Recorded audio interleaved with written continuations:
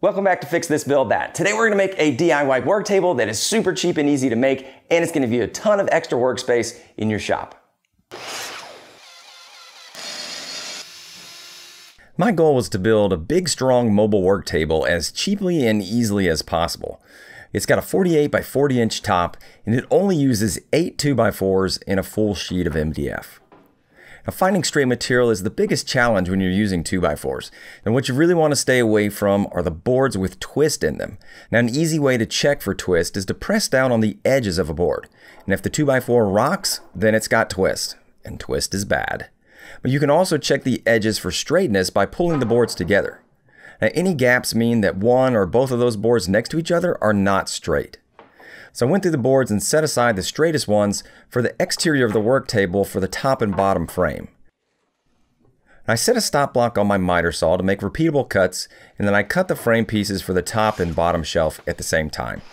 The frames are the same size, so it makes it easy to get all the cuts done at once and again get quickly into assembly. Now the 48 by 40 inch top is bigger than any of my current work surfaces, so I had to build the frames on the floor. Now working on the floor really stinks, but doing a couple things will make it a little bit easier, and it's going to make it as accurate as possible. So first I cleared out a spot and I vacuumed up all the dust and debris off of the floor. Your top's only going to be as flat as the surface that you build it on, so make sure you take this step. So next, go ahead and grab a straight edge or a level and check the floor. And the spot where I normally have my workbench has this nice little hump in it. You can see my level rocking back and forth. But in front of my back shop cabinets, I had a little area that was almost dead flat, so that's where I'm going to build the frames.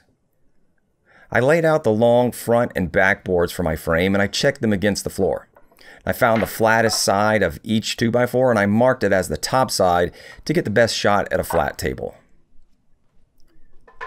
Next, I brought the sides and the two inner braces in, and I repeated that process for each 2x4.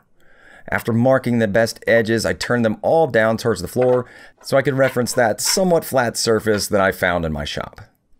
Now, as a recovering engineer, I'm a big fan of symmetry and precise layouts. So I made marks on the edge where I wanted my screws to be centered on the front and back. And then I grabbed a carpenter square and I marked the locations of the screw for an overly thought out process, which I love. Now I started on the near corner and I used a scrap block to flush up the outside board with the front. A 90-degree clamping square and a couple of small clamps lined everything up while I drove in my first screws. And the screws I'm using here are number 10 3-inch screws. I plan on having a lot of weight on the top of the table, and those bad boys are going to be way stronger than drywall screws, but they're probably overkill. You could get away with drywall screws more than likely. I worked my way down the front and lined up the braces on my layout lines, clamped them square, and then screwed them all in. And the back frame goes on exactly the same way, and within just a few minutes, you have a completed top frame.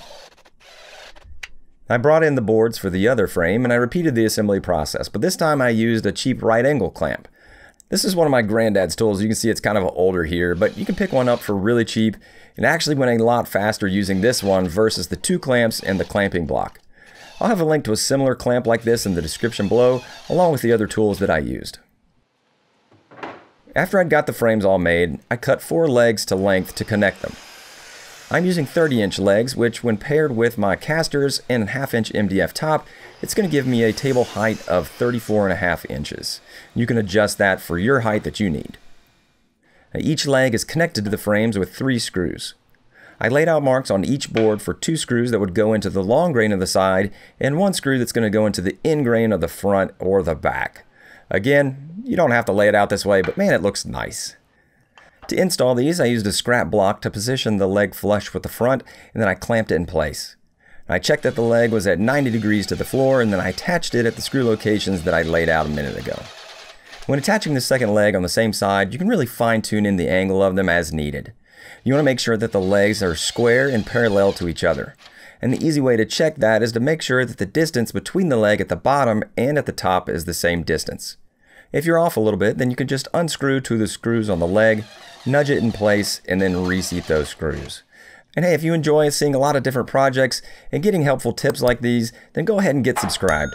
I've got plenty more projects coming from simple to complex and everything in between. Adding the bottom frame goes really quickly once the legs are mounted correctly. I flipped over the assembly and I flushed up the front and back legs with the bottom frame. I used a clamp to hold everything in place while I attached the first 2 screws and finished up with the third one. When I finished up the base, I took a few quick measurements just to confirm that nothing got out of square during assembly.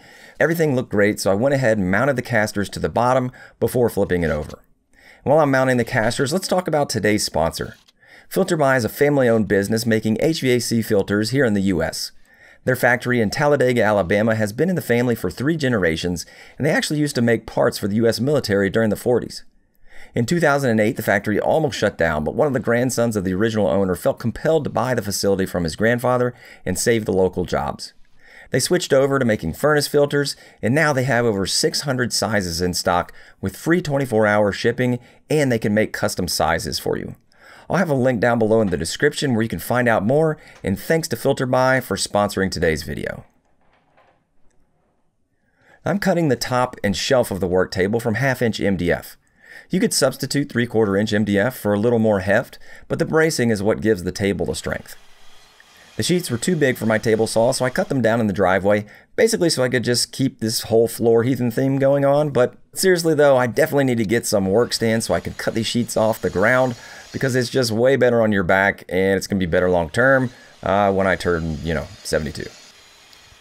And the top is 48 by 40, but the shelf is 45 by 40. Since it's going to go between the legs versus the top, which is going to go on top of the legs. I slid the bottom shelf into place and I screwed it down along the perimeter, and I added a couple screws along the bracing to keep it from bouncing with any vibration. I'll show you how I laid out all the screws, but doing it on the top piece is going to be a little bit easier. So the top of the work table lines up with the corners. It's going to be flush on the front, but it'll have a small overhang on the sides.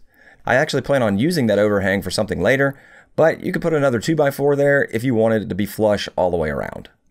I used a combination of a metal ruler and a carpenter square to quickly lay out my screws down to the nearest thousandth of an inch, because engineering.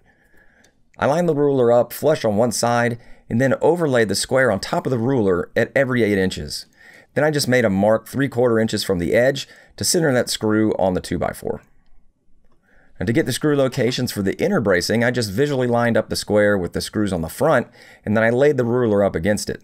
Then I made a mark every 10 inches along the brace, again just to make sure that everything's really secure and I won't have any bounce. I used a countersink bit with a non-marring depth stop for all of these. Now this will give me a consistent depth of each screw, and it'll make sure that none of the screws are sticking up above the surface. And you can secure the first few screws in one corner and then hit another one in that opposite corner. This will make sure that the top stays in place while you're securing everything else. With all the marks made, I just went into Zen mode and I just pre-drilled and screwed down all of those pieces along the top. I'm using 1 1/4 inch screws here, and this may look tedious to you, but I kind of find it oddly satisfying to do this process.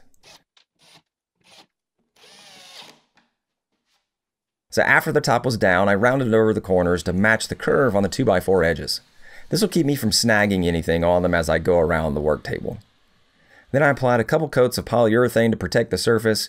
I used a water-based polyurethane because it dries fast, but it does rough up the surface a little bit, but a quick sanding between coats will get rid of that. Now the work table is big and sturdy, and you can make it quickly for really cheap. It's perfect for an assembly or an outfeed table, or maybe a CNC. If you want some more shop projects, I got a playlist queued up for you right now. If you want to build this work table, I've got free plans for you. There's a link down below in the description. You can check it out. Until next time, guys, get out there and build something awesome.